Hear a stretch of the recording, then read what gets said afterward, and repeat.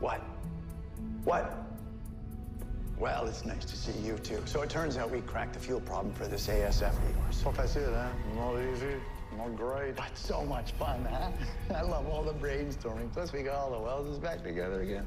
So, I expect I need no introduction, but yes, it is I, master of stage and screen, Harrison. Awesome.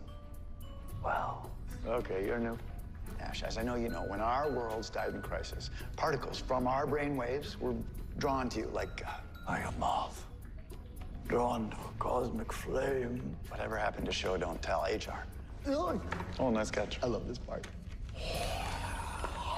So, there are multiversal particles inside you right now, Nash, made of synaptic energy. Now, we take those particles and you put them in the fusion sphere. Theoretically, they could power the ASF forever. Forever.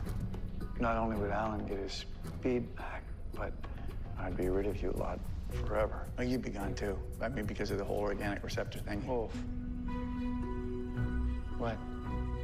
What's he talking about? Multiversal particles are just, they're very volatile, right? And there's no way they'll stay in that sphere long enough to be charged unless we have an organic receptor.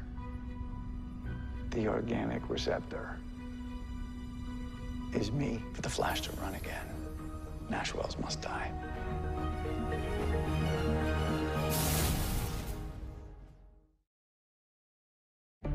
Nope.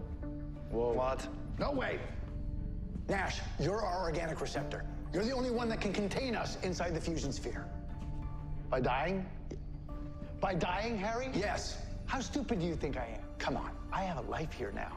I have people that I actually don't hate. I'm not gonna give all that up so Barry Allen can run fast. Nash, you're the only one of us that can help Allen. And I will, Harry, by figuring out another way to save Allen. That doesn't mean I have to commit suicide. Nash. Where he's going?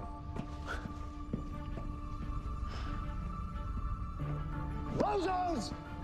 Didn't see that coming. Unseen.